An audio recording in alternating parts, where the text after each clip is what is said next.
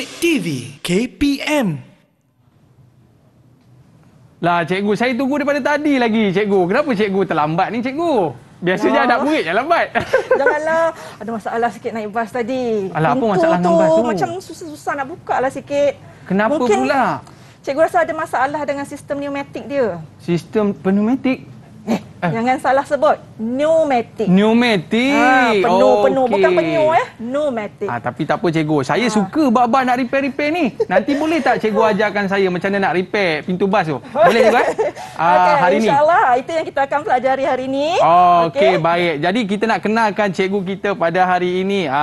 Kita nak bersama dengan Puan Zuraida binti Kamarudin daripada SMK Rantau Panjang, Kelang, Selangor. Cikgu apa khabar? Baik, Sihat cikgu Nampak macam berlari-lari je cikgu.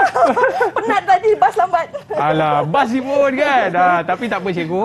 Kalau sebab tu saya tengok cikgu sihat je kan. Naik bas, turun bas, naik bas, turun bas. Jangan bawa bas sudah cikgu. Tak. Okey, baik. Cikgu dah berapa tahun ni cikgu mengajar bidang-bidang ni? Biasa kalau bidang-bidang macam ni orang lelaki je suka cikgu. Cikgu berapa tahun dah? Dah 16 tahun. Wow, 16 tahun. Alhamdulillah. Tapi cikgu kalau kita tengok alat-alat kita di depan ni cikgu macam-macam dengan helikopter ada, jentolak, jengkaut, semua ada cikgu. Semua ada. Patah pancing pun ada. Jadi benda-benda ni cukup diminati oleh especially macam saya lah. Orang muda kan. Suka dekat alat macam ni. Baik cikgu. Bukan setakat saya je. Ada kawan-kawan kita pun minat juga dengan subjek kita pada hari ini. Sebab bukan setakat kita nak main tapi kita nak belajar macam mana nak buat alat-alat permainan tu cikgu Okey, kita dah jemput murid-murid untuk bersama dengan kita pada hari ini. Hai, Assalamualaikum. Murid-murid kita apa khabar? Sihat semua ya? Okey, nampak ceria. Saya tadi semua kata. Saya ingat laki rupanya semua bunga-bunga kan. Okey, tapi kita tak boleh cakap macam tu dah cikgu Sebab orang perempuan zaman sekarang ni semua hebat-hebat. Betul cikgu Tak apa kita bagi cat, kita bagi. Masuk dapur kan. Sebab saya seorang je lelaki kat sini Alright. Jadi kita nak berkenal terlebih dahulu dengan murid-murid kita pada hari ini. Kita nak berkenal dengan siapa dulu cikgu? Cikgu sebut seorang murid cikgu siapa? Alia. Alia, boleh kenalkan diri anda? Saya nak tahu juga apa cita-cita anda. Silakan. Hai cikgu dan Abang Aiman. Nama saya Nur Alia Wazini. Boleh panggil saya Alia. Dan cita-cita saya menjadi tukang masak. Oh, jadi tukang masak? Ya Allah, bagusnya cikgu Mana nak dapat anak dara sekarang ni yang suka-suka masak sangat ni kan? Okey, baik, seterusnya kita nak bersama dengan Nurul Salmimi. Ada ke? Salmimi ada? Mimi. Mimi. Okey. Kenalkan diri anda. Cikgu dan Abang Aiman. Waalaikumsalam. Boleh panggil saya Mimi. Okey, thank you Mimi. Awak nak jadi apa ni Mimi? Cita-cita? Jadi mekanikal. Apa tu cikgu? Dengar tak? Jadi mekanikal. Okey. Hebat cita-cita tu. Tak apa, kita tak dengar pun tak apalah. Tak apa macam mana kan? Seterusnya kita ada Najwa. Boleh kenalkan diri anda Najwa? Assalamualaikum cikgu dan Abang Aiman. Saya Najwa Adina. Boleh panggil saya Najwa. Cita-cita saya nak jadi barista. Barista. Apa ambil Reka Cipta. Nanti Reka Cipta kopi yang bagus macam tu kena betul-betul belajar dengan cikgu Zuraida pada hari ini. Kita nak bersama juga dengan Nur Iman Akmal. Silakan. Assalamualaikum cikgu dan Abang Aiman. Saya Iman. Boleh panggil Iman. Saya nak jadi wartawan. Jadi wartawan. Kena datang sini lah. Nanti next time datang kena ikut cikgu datang sini Boleh nanti boleh jadi wartawan. Okey. Baik, dan kita kenal pula dengan Nazrin Maisara. Silakan. Assalamualaikum cikgu dengan Abang Aiman. Salam. Saya Nazrin Maisara. Boleh panggil Nazrin. Cita-cita saya jadi arkitek. Okey. Nampak muka tu, ada muka arkitek juga. Dan tadi kita dah berkenal dengan Alia dah cikgu Dan kita nak bersama pula dengan Azlina. Azlina ada? Ada. Okey, silakan. Assalamualaikum. Assalamualaikum Abang Aiman dan cikgu. Nama saya Nur Azlina. Boleh panggil Alin. Cita-cita saya nak jadi pomen. Pomen? Pomen? Pomen kat bengkel. Pasal dia masuk kelas saya. Ini kalau macam ni cikgu, hari-hari orang rosak motor. Sebab nak jumpa pomen macam ni. Okey, baik cikgu. Hari ini kita dalam subjek yang cukup menarik cikgu. Subjek kita adalah berkaitan dengan apa cikgu? Cikgu boleh cerita sikit. Sistem mekanikal cikgu. Oh, tadi masalah dekat sistem mekanikal lah cikgu Sistem pneumatik. Okey. Apa cikgu boleh sebut sekali lagi? Sistem pneumatik. Ejaan dia ada P. P-N-E-U. Kan? Saya silap ramai tadi. Orang sebut pneumatik. Pneumatik. Saya ni maklumlah cikgu. Kecil-kecil tu kuat makan gula-gula. Jadi lidah tu dikebas. Tu jadi pneumatik. Rupanya pneumatik. Okey cikgu, mungkin cikgu boleh ceritakan kepada kita semua apa yang menarik yang kita nak cerita pada hari ini cikgu. Okey, silakan. Okey. Assalamualaikum semua. So untuk hari ini kita dalam subjek Reka Cipta. Okey, tajuk Sistem Mekanikal. Okey. Tingkatan 5. Okey.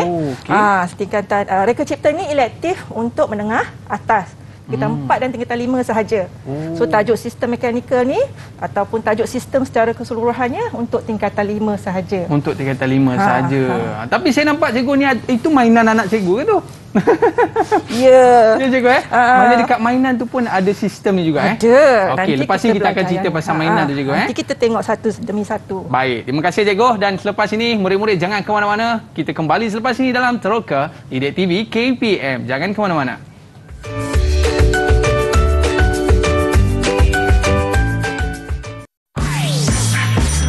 Didik TV KPM. Tahukah anda,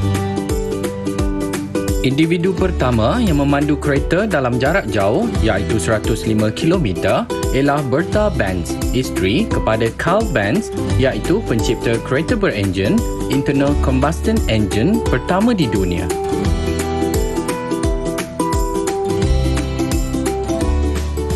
Lama pula tak main pasir dekat tepi pantai ni. Tak apalah, korek je lah mana yang ada ni. Tapi nampak macam kesat sikit lah kat sini. Mungkin sistem pneumatik dia problem. Nampak tak? Saya dah pandai dah. Salah lagi. Salah lagi? Aduh, yakin apa? Bersama cikgu. Itu bukan sistem pneumatik. Kemudian kita belajar. Okey, lepas ni kita cerita cikgu. Lepas ni kita cerita. Okey, baik. Saya nak betulkan sebutan je. Pneumatik. Sebab pneumatik. Itu salah. Betul. Okey, baik. Jadi cikgu, kita nak tahu juga cikgu, dalam banyak-banyak alat yang kita gunakan ni, banyak sistem mekanikal yang ada di situ cikgu kan? Betul. Tapi dia ada macam-macam jenis. Dan mungkin cikgu boleh ceritakan kepada kita apakah jenis sistem mekanikal yang terdapat dalam kehidupan seharian kita lah cikgu Okay. Kalau kita tengok dekat dapur pun banyak ni. Ini kalau mak-mak kita ni buat kek ni. Mukul telur kan? Pun ada sistem juga Okey, silakan cikgu. Alright. Okey. Hari ini kita akan belajar tentang sistem mekanikal. Okey. Murid boleh mengenal pasti apakah jenis sistem mekanikal, iaitu gear, takal dan tali sawat, tuas, sistem pneumatik dan sistem hidrolik. Dan murid-murid juga boleh meneroka dengan cikgu apakah komponen asas yang terdapat dalam setiap sistem tersebut. Okey. First kita tengok sistem tu apa, Aiman? Sistem tu apa cikgu? Okey, sistem ialah gabungan beberapa elemen atau komponen untuk buat kerja. Senang ceritalah kan, untuk yang telah diprogramkan. Dia buat kerja mengikut apa yang kita programkan. Dia berfungsi mengikut apa yang kita suruh dia buat. Macam itulah. Itu sistem. So apa tujuan sistem sebenarnya? Simple je. Sistem ni adalah untuk memaksimumkan output dengan menggunakan hanya minimum input. Maknanya kita nak hasil kerja yang banyak, tapi tenaga kita sikit je. Yelah, maklumlah cikgu, kalau kita buat kek lah kan, kalau pakai sudu je, mau kebas juga tangan. Nak pukul telur kan? Tapi ada benda ni kan senang. Itu saya kata. Memaksimumkan. Betul. Alright. Memaksimumkan output dengan minimum input. So itu tujuan sistem. Alright. So sistem ada banyak bahagian lah.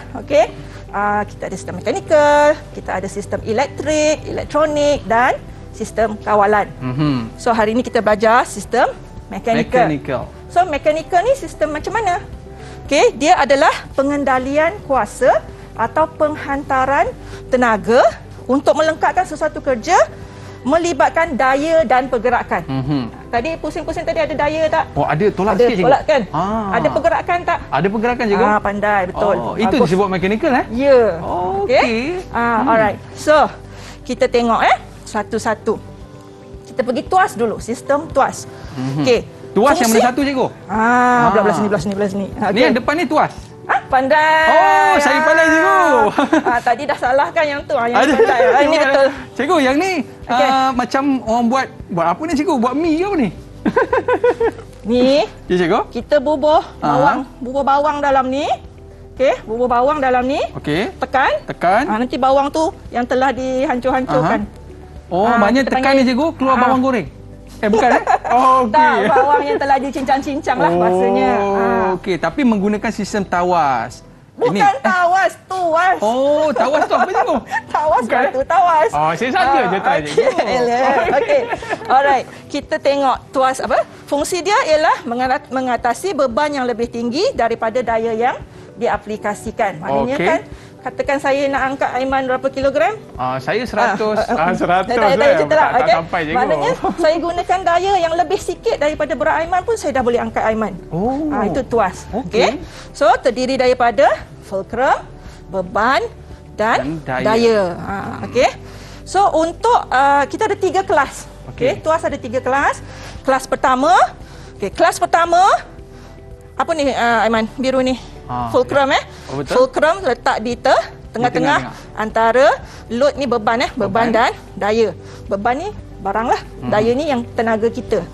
Okey, kalau kita tengok dulu apa kegunaan dalam tuas kelas pertama. Mana Mai? Ni, cikgu. Ni. Okey. Di hadapan tu. Okey. Ni. Gunting. Gunting ni fulcrum kat mana Aiman? Saya rasa dekat tengah ni, cikgu. Yang ni okey, macam ni lah, cantik sikit. Okey. Alamak, tak nampak. Okey. Yang bulat ni adalah fulcrum. So, tangan kita ni apa? Itu daya, cikgu. Daya, pandai. So, kat sini, kat hujung ni adalah beban, cikgu. Beban. Okey, so ini tuas kelas pertama. Itu paling senang nak faham, cikgu. Sama jugalah dengan ni apa ni? Layar dan kereta saya kan. Okey.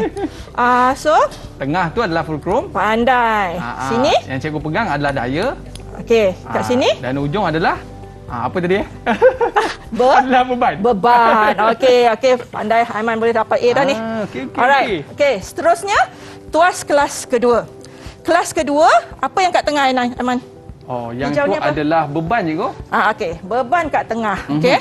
So, contoh. Yang ni boleh, cikgu? Yang tu lah. Yang ni. Tepat. Pandai lah. Sekejap je meneroka dengan cikgu. Dah pandai. Saya ni, cikgu, saya target tahun ni saya jadi pelajar cemerlang, cikgu. Okey, baik. Maknanya di hujung adalah... Aiman lah beritahu cikgu mana fulcrum. Baik murid-murid. Cikgu nak mengajar ni. Di hujung adalah fulcrum. Dan di tengah ni kita letak bawang. Betul. So, bawang tu adalah beban. Dan di hujung ni adalah daya. Ya, pandai. Cikgu faham, cikgu? Pandai. Cikgu faham. Okey, cikgu. Terima kasih, cikgu. Ini contoh kedua. Ni apa ni? Yang ni troli, cikgu. Janganlah. Bukan troli. Kereta sorong. Kereta sorong mainan. Okey. Tapi sama je kalau kereta sorong betul pun kan? Konsepnya ni apa ni? Yang tu daya, cikgu. Kita nak angkat kan? So, daya. Okey. So, kat tengah ni? Kat tengah ni kita letak sikit beban, cikgu. Ada beban. Pandai. Berat. Berat, Okey. Alright. So, tayar ni adalah fulcrum. Alamak, hebatlah Aiman. Pandai. Okey. So, kita nak tunjuk murid kita pula, cikgu. Nanti dulu, ada lagi satu. Satu lagi. Last. Tuas kelas ketiga. So, kelas ketiga apa yang di tengah? Yang ketiga daya. Kan? So, daya macam pengepit ni. Okey, fulcrum dia di sini. Itu. Daya kita tekan kat sini kan? Okey. Kuih kita kat sini, kan? So, kuih tu beban. Ini tuas kelas ketiga. Sama juga macam stapler. Okey, so fulcrum kat sini. Okey. Daya di tengah. Daya kita tekan kan? Kita tekan kat sini kan? Okey, cikgu tekan sikit, cikgu. Tekan tak? Ya, alamak, tak ada stapler. Okey. So, beban kat sini. So, ini tuas kelas ke? Tuas kelas ke? Tuas kelas ketiga. Pandai. Okey. So, habis dah 3 tuas. Okey, Aiman. Jadi cantik cikgu. Kita kalau kita tengok cikgu, ini di antara barang-barang yang boleh kita dapat dalam sistem pneumatik cikgu. Belum lagi. Tak sabar-sabar dia pneumatik. Okey. Sistem tuas. Alright. Tanya anak murid kita lah, Aiman. Kawan-kawan. Ni bahan-bahan kita ni Okey, baik. Kita mulakan dengan ni boleh cikgu? Okey, kita nak try lah murid-murid kita sebab nampak bijak-bijak. Sebab biasanya orang lawa ni bijak cikgu. Orang lawa bijak. Okey, baik. Siapa nak cuba dulu? Silakan tangan. Saya. Cepat. Siapa dulu? Mana nak murid cikgu? Ada yang nak cuba? Kalau tak ada, saya sebut nama lah. Ada ke cikgu? Boleh. Tu siapa ramai volunteer. Bagus. Mimi. Okey, Mimi silakan. Cuba awak ceritakan sikit. Apa tu Mimi? Itu pelayar muncung tirus. Pelayar muncung tirus. Okey. Ni kelas ke berapa ni? Kelas pertama. Okey, kelas pertama. Betul. Kelas pertama ada apa tu Mimi? Fulcrum kat mana? Fulcrum dekat tengah.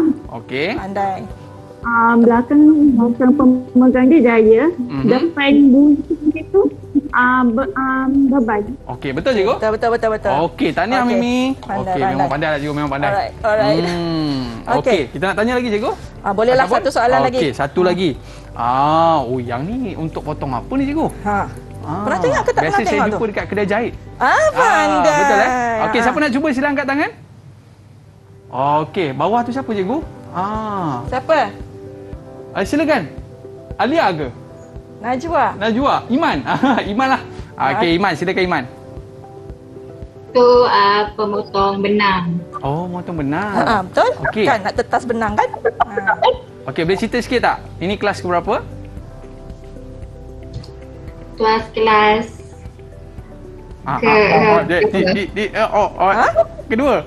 Kedua, betul? Kawan-kawan boleh bantu? Okey. Siapa boleh bantu?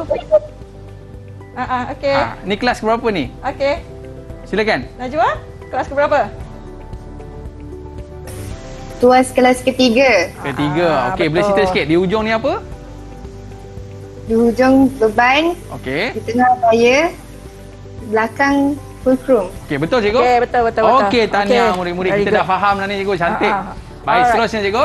Kita terus kepada gear pula ya. Tadi sistem mekanikal ada tuas, ada gear. Okey, gear pula ada banyak jenis Aiman. Okey. Kita pergi laju-lajulah. Okey, cikgu ambil yang pertama. Okey. Ni adalah gear taji.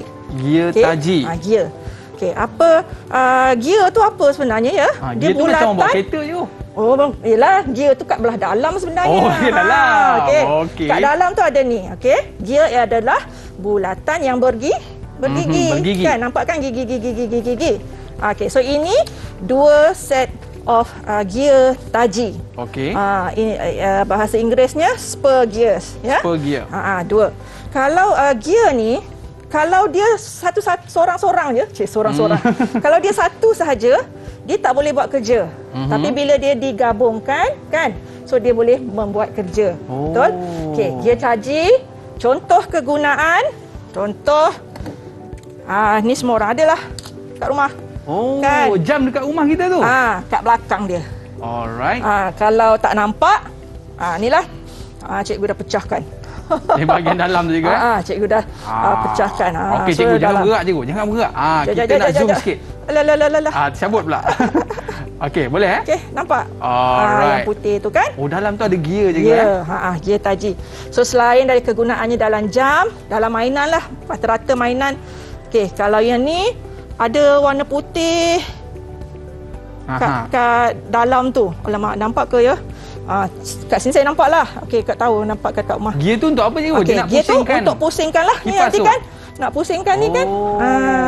Okey. So itu gear taji.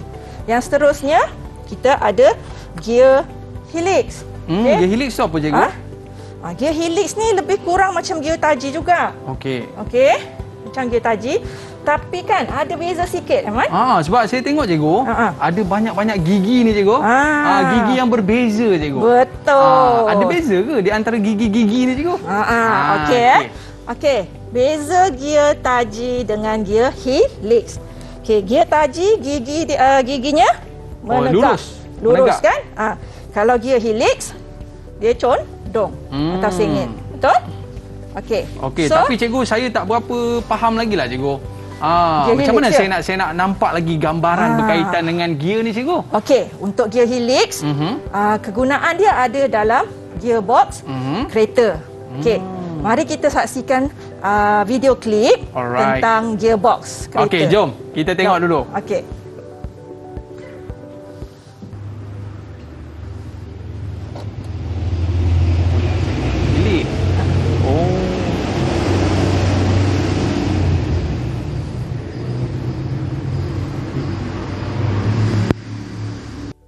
Laju lagi daripada laju.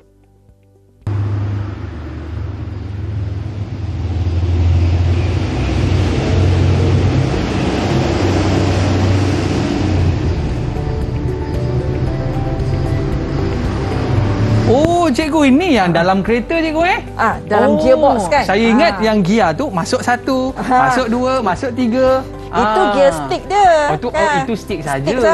Rupanya dalam gearbox tu macam tu dalam gearbox tu ada gear helix. Tapi kalau kita tengok ada macam-macam gigi, ada gigi menyerong. Gigi menyerong tu helix ke cikgu? Yang helix tu lah menyerong macam cikgu tunjuk gambar tadi kan? Okey, baik cikgu. Okey, seterusnya kita tengok pula gear belitan.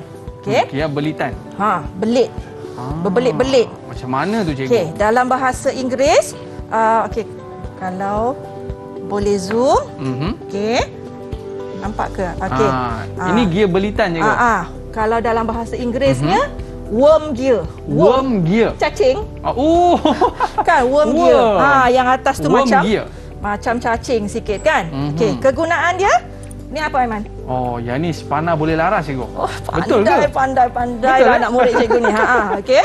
Okey, spana boleh laras sahaja yang ada gear belitan. Gear belitan. Worm ni kan. Okey, sebab kita boleh adjust dia punya rahang kan? Ni kita panggil rahang kan? Kita boleh adjust nak besar, nak kecil, betul? Kalau spana mati tu tak ada gear. Tak ada gear. Betul. Okey, ini satu kegunaan. Kegunaan dia. Okey, ini dalam panggil apa ni? Yang ni yang ni lah tadi cikgu. Mixer. Mixer. Yang tu manualnya kan? Ini manual. Manual. Yang ni yang elektriknya. Kan ni kan kat bawah ni. Macam ni kan? Alamak. Okey. Sambung kan? So dalam ni ada gear belitan. Kat situ. Gear belitan ni dia untuk menyelaraskan kelajuan ke cikgu? Okey. Tak, dia untuk mengubah arah pergerakan. Mengubah arah. So dia laju, lebih laju Lebih laju. Belitan ni. Okey, habis gear belitan, kita ada gear serong. Yang ni gear serong. Ni gear serong. Gear serong ini dia pada dua satah yang bersudut. Kan? Dua satah. Dia bukan selari lah. Macam taji tadi, satah yang selari. Sama kan? Yang ni dia bersudut. Sengit pula. Kan? Sengit pula. Okey. Yang ni biasa kat mana ni cikgu? Kita nak inilah favourite Aiman tadi ni. Yang ni. Okey. Yang pertamanya yang ni ada pemukul telur. Pemukul telur. Kalau boleh nampak kat mana ya? Okey. Itu dia punya gear cikgu So ini gear. Lepas tu ada lagi satu lagi kat dalam ni. So gear belitan. Gear belitan. Gear serong. Gear serong. 90 darjah tadi, okey? Kalau belitan tu yang elektrik. Cacing tadi. Yang elektrik tadi. Ni lagi satu. Yang ni pun gear serong. Ya. Okey. Ini gearnya. Okey. Ini untuk gerudi kayu cikgu. Ni nanti ada mata gerudi. Okey. Dulu sebelum ada mesin punya grill inilah kan. Inilah. Okey. Pusing lah kan grill ni. Okey. So, jadi cikgu yang ni. Jadi apa ni cikgu? Serong. Lepas tu kita ada taji dah, helix dah, belitan, worm gear dan akhir sekali. Gear rak dan pinan. Mana rak saya ya? Mana rak saya? Ya Allah. Okey, tak apa. Nanti kita cari balik. Okey, saya tunjuk nasib baik ada yang kecil ni. Okey. Ini kita nak sebut macam mana cikgu? Nampak? Okey. Ini rak dia. Rak. Okey, ada gigi-gigi tu. Itu pinannya yang kecil tu. Okey, maknanya ada mana besar. Alamak. Okey, tak apa. Nanti kita tunjuk. Okey, so ini pinan. Okey. Lepas tu ada rak dia. Okey.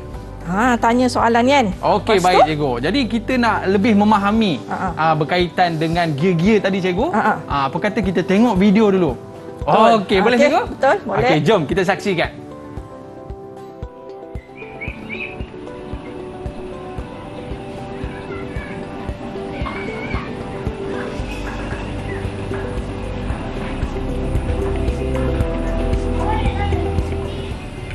Oh, yang tu saya tahu cikgu. Yang tu saya tahu.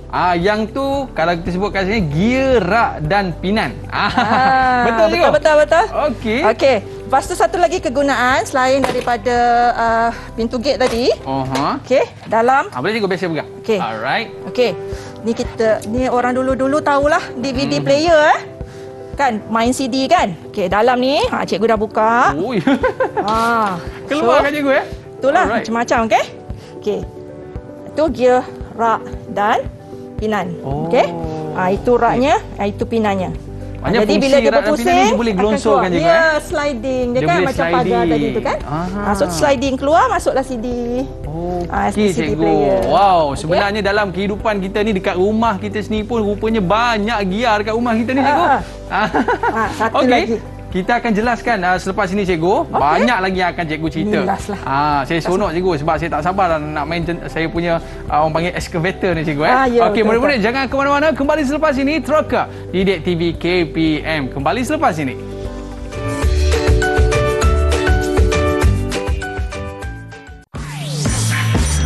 Didik TV KPM. Tahukah anda?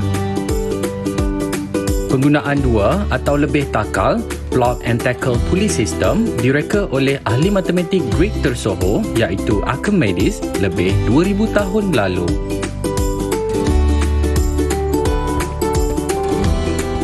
Negaraku, tanah tumpahnya darahku. Okey cikgu, saya terpaksa berdiri tegak. Saya berdiri tegak cikgu sebab saya teringat waktu zaman saya sekolah dulu saya pengawas. Sebenarnya saya tak nak cerita tau. Hebatnya. Jadi saya biasa setiap minggu cikgu saya ditugaskan untuk menaikkan bendera. Tapi saya pelik juga cikgu, macam mana bendera tu boleh naik ke atas? Dia lompat. Dia lompat ke cikgu? Okey, kita akan seterusnya pergi ke sistem mekanikal yang berikutnya iaitu sistem takal dan tali sawat. Okey, takal sebenarnya adalah bulatan yang ada lurah. Okey, berlurah. Okey. So itu takal. Okey. Yang Aiman cerita tadi, kegunaan untuk naikkan bendera tadi, takal lebih kurang macam ni lah. Macam ni. Ni besi. Kalau Aiman tengok itu yang plastik. Ni yang plastik. Okay. So ini takal. Okey. Maknanya kita letak tali, ikatlah bendera kat ujungnya. Kan? Jadi kita tarik naiklah. Kalau cerita Piramli tu dia naikkan bakul buah tu zam-zam ala kazam. Itu magic. Itu dia naikkan pakai takal juga cikgu ya. Betul. Okey. Alright. Tapi yang kita nak belajar hari ini bukan sahaja takal satu sahaja ya. Okey. Ini takal ni cikgu ambil kat mana tau? Kat mana tu cikgu? Orang tarik gym tu kan dekat gym mesin alat biji tu. Inilah takal dia. Cikgu boleh gym? Tak. Ya betul cikgu. Okey. So yang kita akan belajar adalah takal ini ada dua cikgu dan tali sawat. Okey, takal dan tali sawat. Ada dua takal dan ada tali sawat, belt. Okey. Biasanya cikgu, kita jumpa benda ni kat mana cikgu?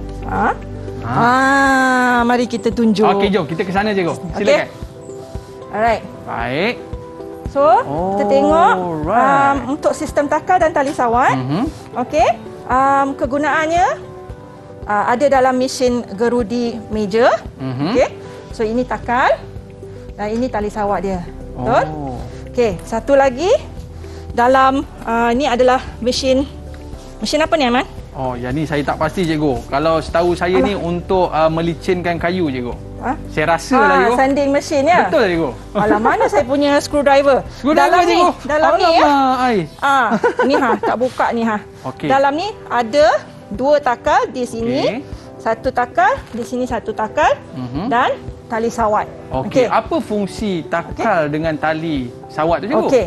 Ceritanya, diorang takal, sistem takal dan tali sawat ni untuk ialah kita untuk membuat kerja, menggerakkan benda lain. Okey, kalau cikgu bagi contoh operasi mesin gerudi ni. Okey, kalau mula-mula kita tekan switch. Sebelum tu Aman tahu ke yang mana pemacu, yang mana dipacu? Oh, saya tak tahulah cikgu. Sebab kalau sistem takal dan tali sawat ni terdiri daripada takal pemacu, dipacu dan tali sawat. Macam mana nak tahu yang mana pemacu, yang mana dipacu? Sebab cikgu, kalau kita tengok dekat sini ada yang menggerakkan, ada yang ikut. Pandai. Okey, good. Okey, cikgu. Okey. Yang mana yang menggerakkan, yang mana ikut?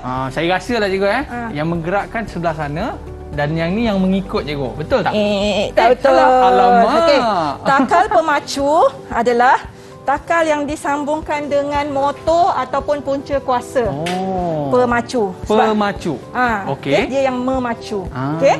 So bila motor sambung kepada pemacu, so ini takal pemacu. Yang ni yang menggerakkan. Ini yang menggerakkan. Sebab bila kita tekan switch, hidupkan switch, motor bergerak, dia akan berputar lalu memutarkan takal pemacu. Yang digerakkan adalah belah sana. Ini takal dipacu. Takal dipacu ni ikut aja, kan? Dia berpusing sebab takal tali sawat ni pun berpusing, kan? Tapi yang cikgu pegang berputar. Tu getah ke apa cikgu? Getah. Tapi cikgu kalau duk pusing-pusing gonggang, pau! Putus pula dah. Tebal ni. Macam mana getah cikgu? Bukan getah kosong, getah macam pemadam tu, kan?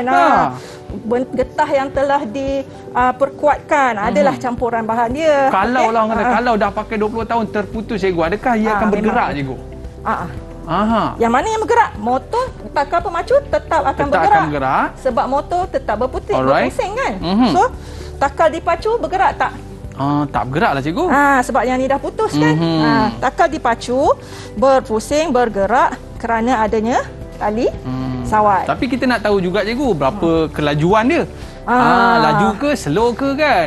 Dan dia bergantung kepada saiz ke macam mana cikgu? Okey. Takal ni, dia punya kelajuan bergantung kepada kelajuan takal dipacu. Okey. Kalau contoh cikgu bagi contoh, kalau takal pemacu yang sambungan motor tadi, kan? Okey. Diameter dia besar macam ni, belah atas ni diameter besar dan yang dipacu ni kecil. Okey. Jadi contohnya dia ni pemacu baru pusing separuh, katakanlah. Okey, cikgu bagi contoh macam ni lah. Okey. Cikgu bagi contoh begini. Okey. Katakan takal pemacu diameter dia 600. Alright. Okey. Dan dipacu 200. Okey. So berapa kali ganda besar? Yang ni lebih kurang 2 ataupun 3 kali ganda ni cikgu. Jangan 2 ke 3? 600 dengan 200. 3 kali ganda cikgu. So nisbah dia 3 kali ganda, kan? Alright. Okey, takal pemacu maknanya kata dia baru pusing 1/3. Dia baru 200, kan? Baru 1/3. Yang dipacu ni dah pusing sekali. Dah habis. Dia pusing lagi 2/3. Yang ni dah 2 kali. Dia pusing cukup habis. Yang ni dah 3 round. Okey cikgu, kita nak lebih faham perkata kita tengok video dulu cikgu. Ada video cikgu berkaitan dengan alat ini? Tak ada. Tak ada video cikgu? Okey. Alamak. Saya ajar kalau macam tu cikgu ajar yang ni lah cikgu. Macam mana kita nak kira? Alright. Jadi so tadi kita kata 3 kali, kan? 3 kali. Jadi apabila takal pemacu lebih besar daripada dipacu, maka had laju yang dipacu tu lebih laju. Macam tadi, kan? Yang ni baru lengkap sekali, yang ni dah 3 kali pusing, betul? So kalau yang ni RPM dia, speed dia, kelajuannya 90 RPM, dia 3 kali ganda lebih besar. Berapa speed dia yang ni, Aiman? Okey, yang ni cikgu kalau saya tengok 30 cikgu. Betul ke? Kan, speed sebab cikgu cakap tadi, kalau lebih besar dia lebih laju. 3 kali ganda lah. 3 kali ganda lah. Saya ingat 3 kali ganda lebih kurang. Lebih laju. Jadi 270 RPM cikgu. Okey. Itu kalau takal pemacu lebih besar. Kalau takal pemacu lebih kecil, lebih kecil, katakanlah dia 200 mm je diameter je. Alright. Dan dipacu tu 400. So berapa kali ganda? Yang ni cikgu 2 kali ganda cikgu. Dia kecil 2 kali ganda, betul? Ya, betul. Okey, so kalau takal di pemacu ni lebih kecil, so takal dipacu Lebih perlahan. Jadi berapa speed dia, kelajuannya? 20 RPM. So yang itu berapa? Jadi 10 RPM. Sebab nisbah dia tadi kali dengan 1/2. So Okey. So dekat situ kita nak faham laju mana kita punya sistem ni cikgu kita punya takal dan juga tali pemacu. Okey cikgu. Tadi cikgu pintu tadi cikgu ada masalah tadi. Dah repair belum cikgu? Belum repair lagi. Sebenarnya apa masalah pintu tu? Kita tengok video dulu lah, boleh? Kita tengok video dulu. Kita tengok video dulu. Okey, jom kita saksikan. Video tadi cikgu, kaitan apa tadi? Bas tadi kan? Video pintu bas kan? Pintu bas. Okey, jom kita saksikan. Nak tengok video pintu bas tadi.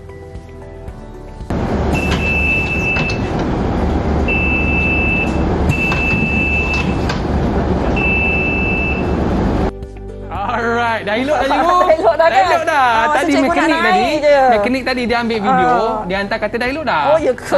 Cikgu jangan bimbang. Masa cikgu nak naik je dia rosak. Kalau macam tadi cikgu, dia guna sistem apa tu?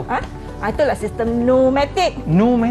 Sistem tekanan angin. Oh, pakai angin pun boleh ataupun udara termampat. Alright. Okey. Angin, bila cikgu cakap tekanan angin, tekanan udara. Baik cikgu, tekanan udara yang ada pada tu dia menolak pintu tadi tu lah. Okey cikgu, saya nak tanya satu soalan. Boleh cikgu? Boleh. Okey, tadi cikgu ada cakap sistem pneumatik ni menggunakan tekanan udara. Pneumatik lagi. Pneumatik. Alamak. Inilah. Tapi jangan tolak markah cikgu. Tak. Sistem pneumatik ni menggunakan tekanan udara. Selain pada udara biasa, gas apa lagi yang boleh digunakan sebagai benda tadi cikgu sebagai ganti kepada udara tadi? Ada tak cikgu? Kita boleh guna nitrogen, kita boleh guna karbon dioksida. Okey cikgu. Okey, lepas tu kita seterusnya ke sistem hidrolik lah. Oh, ada sistem hidrolik pula. Oh, cikgu punya ni. Okey, silakan cikgu. Mana dah? Okey, it's okay. Dah habis. Alright, okey. Baik, sistem hidrolik. Yang ni saya suka cikgu. Tapi nampak macam ada warna-warna kat belakang tu. Untuk apa ni cikgu sebenarnya? Alah, mana saya punya truk tadi? Mana truk? Oh, truk. Nasib baik ada truk. Okey, baik. Okey. So, sistem hidrolik, kalau pneumatik tadi sistem tekanan udara. Tekanan udara termampat. Tapi hidrolik cikgu kita tanya mak murid. Siapa yang boleh jawab? Apakah itu sistem hidrolik? Ada yang nak cuba tak? Sila angkat tangan. Hidrolik sistem apa? Alright. Tekanan. Ada nak cuba tak? Cepat. Alia ke? Boleh tak cuba? Okey, silakan. Iman.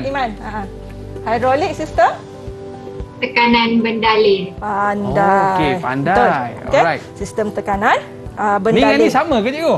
Samalah lebih kurang. Samalah kan. Okey, baik. Cikgu boleh cerita sikit tak cikgu? Okey. So, sistem hidrolik ialah sistem tekanan bendalin. Okey, selain bendalin tu cecair lah kan.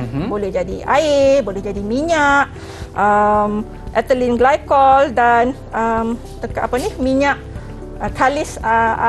kalis api bertekanan tinggi. Okey, kegunaan dia kalau kita tengok ni dalam truk. Ni biasa cikgu dia akan isi tanah. Lepas tu dia nak tuang tanah balik. Kan? Kat mana dia punya sistem hidrolik dia? Oh, di bawah tu cikgu. Alah, okey. Yang nak tolak ni kan? Oh, iyalah benda tu kan berat cikgu. Berat kan? Okey. Jadi cikgu ni macam mana sistem ni berfungsi? Ni lagi satu. Excavator pun. Kan? Kat mana ni agaknya? Saya rasa cikgu dekat bahagian besi dia tu cikgu. Sini dan sini. Okey. Betul? Okey. Mari kita demo sikit lah. Kita demo sikit cikgu. Tengok jadi ke tak jadi. Okey. Okey. Semalam cikgu buat ni terpancut keluarnya. Okey, tak apa. Kita try tengok. Okey. Bismillahirrahmanirrahim.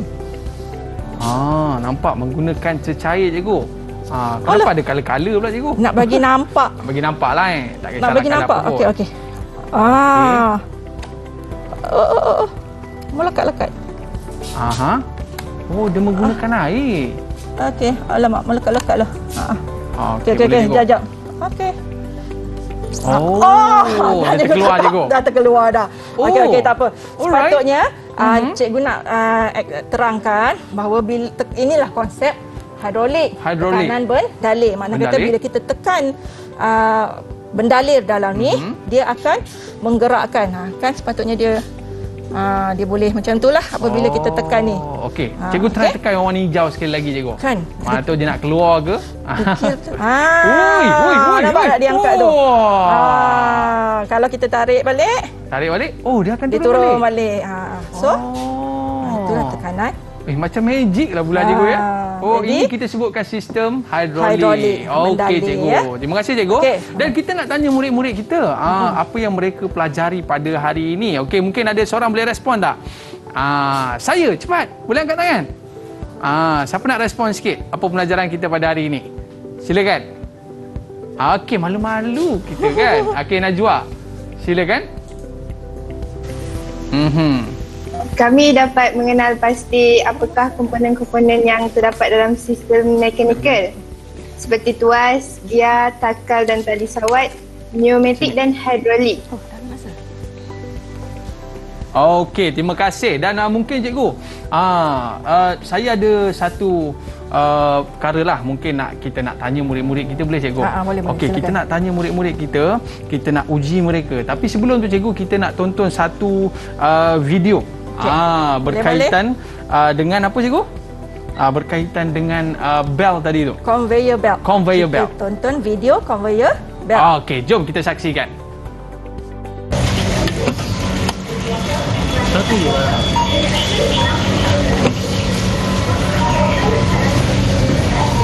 Okey, yang ni kita biasa tengok cikgu dekat shopping komplek.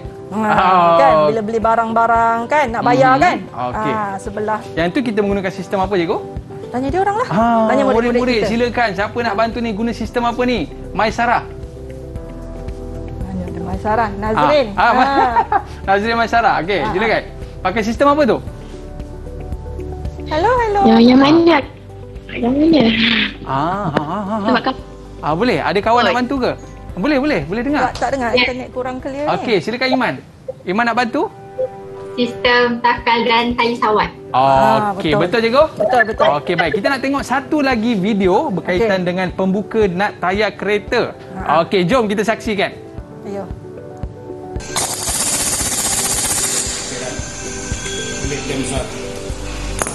Video je. Buat kita tentang Bapak turun kan satu hari.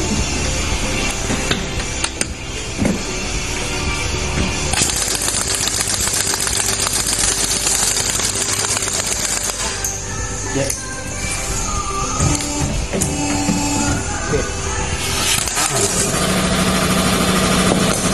Yang ni saya pun biasa tengok juga cikgu. Kalau tukar spok rim, ini mesti ada punya. Tapi kita nak tanya murid-murid kita cikgu, ini menggunakan sistem apa? Boleh cikgu? Boleh. Kita nak pilih siapa? Siapa? Cepat. Mimi. Okey, Mimi silakan. Sistem pneumatik menggunakan angin. Tekanan angin. Kuat sikit. Sistem pneumatik. Sistem pneumatik. Dia sebut betul. Okey, baik cikgu. Kita nak berehat seketika, boleh cikgu? Boleh. Okey, dan kita akan kembali selepas ini dalam Troka Didik TV KPM. Jangan ke mana-mana.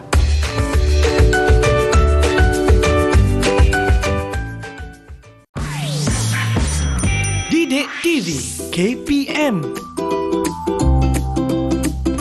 Tahukah anda? Lokomotif yang menggunakan sistem pneumatik, fireless lokomotif, digunakan di lombong-lombong untuk mengangkut gerabak kereta api berbanding lokomotif berenjin steam.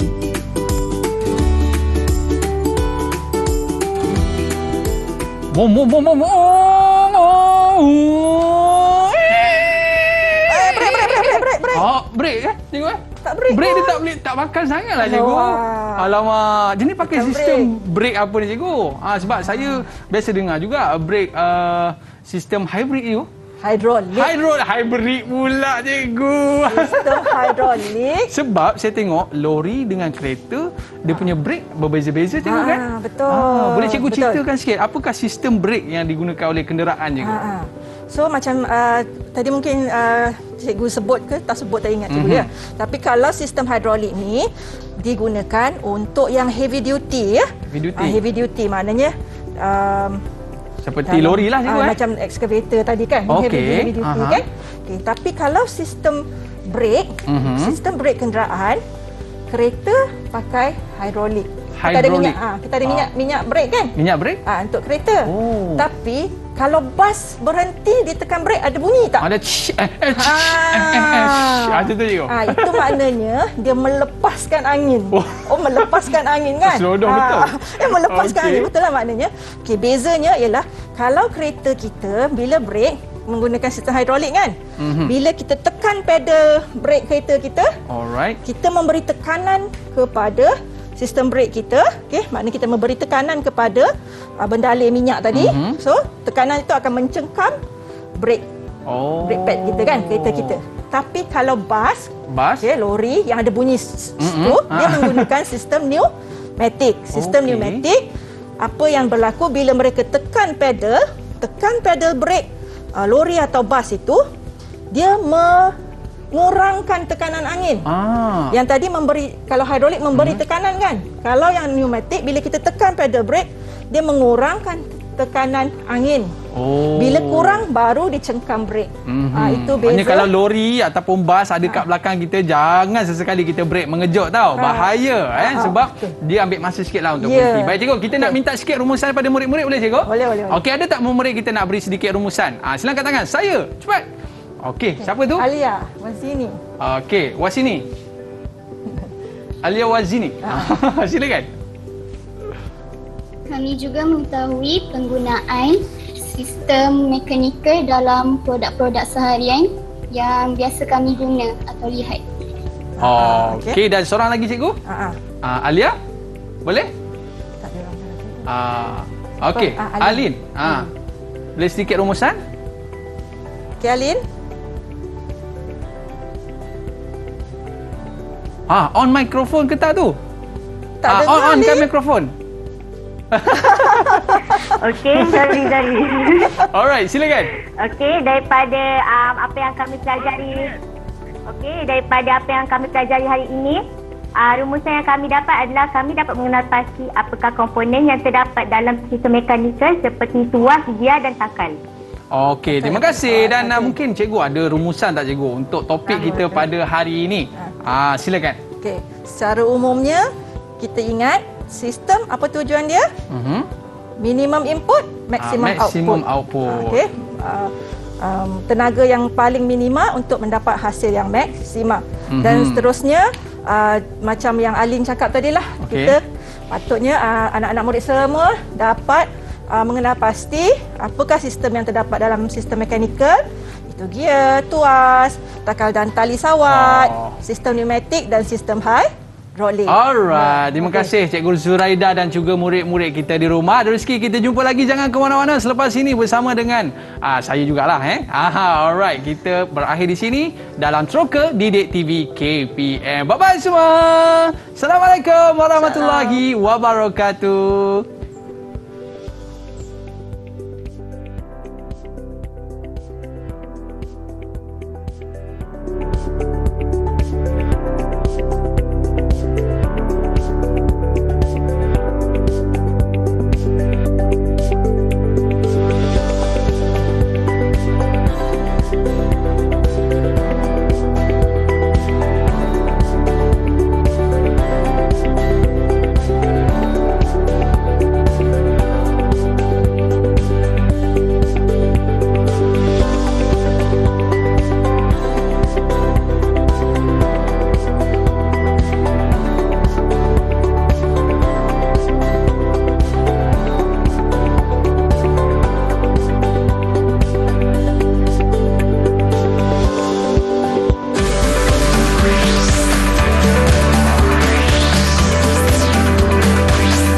Didik TV KPM.